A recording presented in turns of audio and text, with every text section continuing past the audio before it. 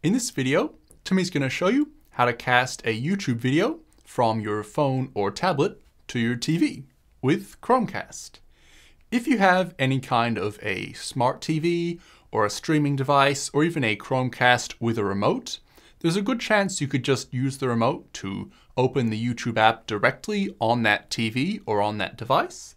But if you don't want to do that or you don't have one of those, there is another option where you can simply cast YouTube from your phone or tablet to a Chromecast.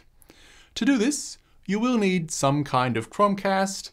This could be a regular TV like this with any kind of Chromecast device plugged into it, or it could be a TV with Chromecast built in. And you will also need your phone or tablet to be connected to the same Wi-Fi network as the Chromecast or TV. But assuming that's all set up and ready, you should be good to go. To get started, you'll need to open the YouTube app on your phone or tablet. This will not work from the mobile version of the YouTube website, so you will need to be in the app. And then, assuming your Chromecast is all set up correctly and you're connected to the same Wi-Fi network, you should see a little Chromecast icon appear in the top right-hand corner of the app. That's what the Chromecast icon looks like there. You should see that icon. And you'll need to tap on that icon. And now you'll get a list of all the available Chromecasts that are currently connected to your Wi-Fi network, the Wi-Fi network your phone's currently connected to. And you'll need to tap on the Chromecast you want to cast to. So if you only have one Chromecast in this list, you'll just tap on that one. But if you have quite a few like Timmy does, you'll need to tap on the correct one. But the names should make it fairly clear which one is which. If not, it does say the name of the Chromecast in the top corner of the TV on the Chromecast, usually. So you can work it out like that. But then, once you know which one you're tapping on, you need to tap on the correct Chromecast. And now YouTube should appear on your TV, on the Chromecast. If you don't see this, you might just need to change the input of your TV to HDMI 2 or whatever your Chromecast is plugged into so that it shows what Chromecast is showing. And now, all you really need to do is pick a YouTube video on your phone. So you can scroll around, tap on any video you want. Timmy's going to search for a Tech Time with Timmy video. And we'll go to Tech Time with Timmy here. And maybe we'll just watch this one, for example. So we'll tap on that video. And now the video will start to play on the Chromecast. But there is a bit of a bug that hopefully they fix this at some point soon. But there is often a bit of a bug where Chromecast will tell you it can't sign in and you haven't signed in. And the reason this is a bug is because with a traditional Chromecast like this without a remote, you actually can't sign into the YouTube app on the Chromecast. So it's actually asking you to do something that's impossible. You can't even click OK. So Timmy's found the only way to get around this is just disconnect and then cast it again, and then it should start working.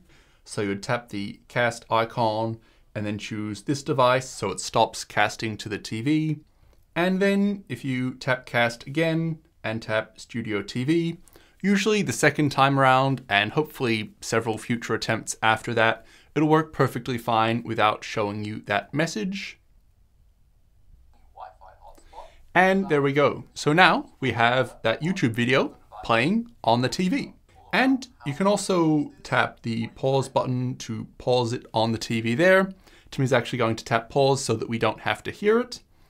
And you can also turn the volume up and down from either your phone or from the TV. So if we press play again, we can turn the volume down with the volume buttons on the phone, and that will make it a lot quieter. So that adjusts the volume of the video on the Chromecast.